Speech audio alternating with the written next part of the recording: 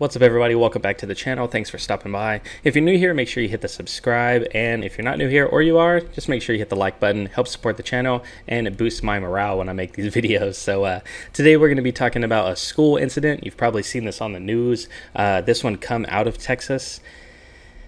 It was some school resource officers. They ended up pepper spraying and then tasing a couple of the students, and it went crazy and viral on the news. It went crazy all over everywhere. People were throwing fits. Everybody was mad.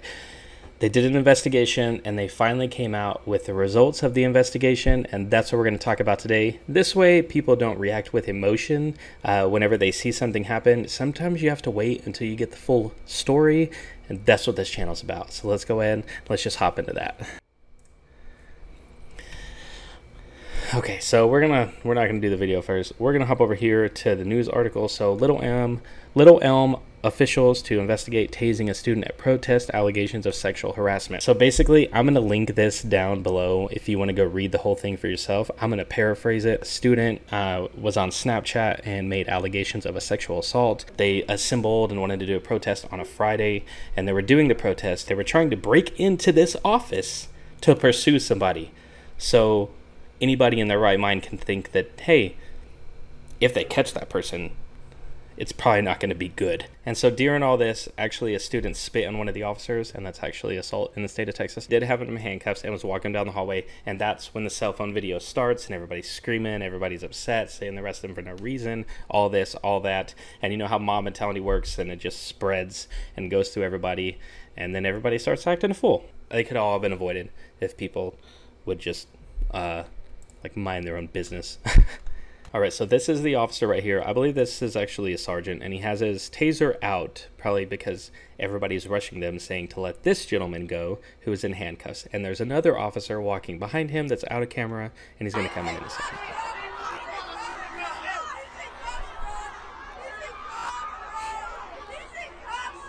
Right there's a gentleman in all white, and he grabs the guy and goes to push the officer off. But his friend is lawfully detained for breaking the law. This is where the problem comes in when people think they're doing the right thing, or whenever a high school kid is just trying to be a punk. So the other officer steps in, pushes him back. You know how there's movement somebody can do, and no matter what language or where you live in the world, you know what that movement expresses and what the next thing is going to be. The officer pushes him off, and he steps back, goes to pull up his pants, and does this. Everybody knows what that means, and everybody knows what's coming after that. He's going to try to fight the officer. The officer pulls out his pepper spray, probably already have his pepper spray, pulls it up, and he sprays the guy, and the guy still advances. Boom, pulls up his pants. Boom. He still advances on the officer. So, of course, the other officer, which is a sergeant, who's holding the guy in handcuffs, goes to tase him. He gets on the ground, rolling around. He just got tased. So you got a picture. You're in a high school-aged young adults.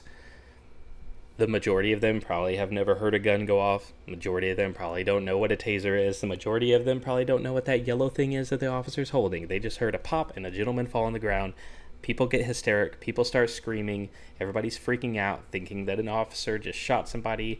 Everybody's saying you can't do that. The other person's listening to him going, yeah, you can't. So everybody just feeds off each other. So everybody's screaming. Everybody's hysterical. Everybody's freaking out. Everybody's mad. Everybody's everything. So then you have to look at this gentleman right here with the blue jeans and the black jacket right here.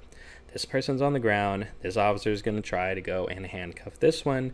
This sergeant right here already has somebody detained and is still holding on to him while he's tasing and doing other things. This gentleman comes up, and you can hear everybody screaming, you can't do that, that's not right, why are you shooting him, why are you doing this? So then people in the back that can't see anything are freaking out, thinking that something's happening when it doesn't need to happen, and it just becomes this big old mess. And so right there, the kid with the black jacket with the long hair got in the sergeant's face. Sergeant's holding this person and holding his taser, and that guy's in his face yelling. The other officer comes up and pushes him back.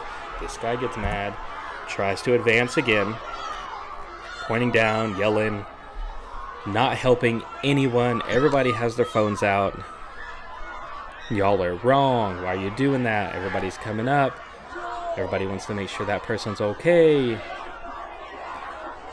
And he's like, get off of him, get away. Because at this time, the officer needs to get this person in handcuffs and get him detained. This other gentleman with the long hairs under there being like, are you okay? Are you okay? He has taser prongs inside of him, which the officers are responsible for, and has to make sure that those do not harm him any more than needed, and gets them out after he gets him detained and in handcuffs.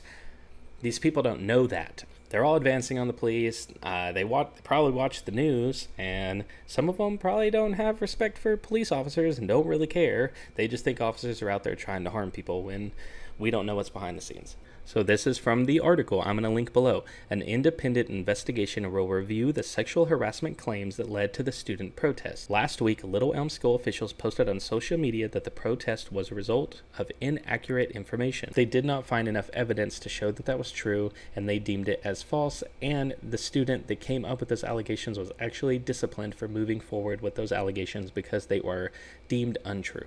I believe the students responded with emotions. They didn't wait for the full investigation, and they wanted to take actions in their own hands, which is not okay. And pretty much, if an officer is detaining somebody or doing something like that, don't try to attack them. And we just know how mob mentality works. So we're just gonna leave it at that. That's going to be it for this one, guys. Thanks for stopping by. Thanks for checking out the channel. Greatly appreciate it. Make sure you hit the description. Check out the links below. They're affiliate links to help support the channel, because all of these videos get demonetized by YouTube because they don't really like them. So thanks for stopping by, guys. If you want to see any of my other content, make sure you check out the playlist up there. If you want to see the 2 Bronx officers get shot and then fight a guy and take him into custody, check out that video right there. As always, thanks for stopping by. Hope you have a great rest of your day, and I'll catch you on the next one.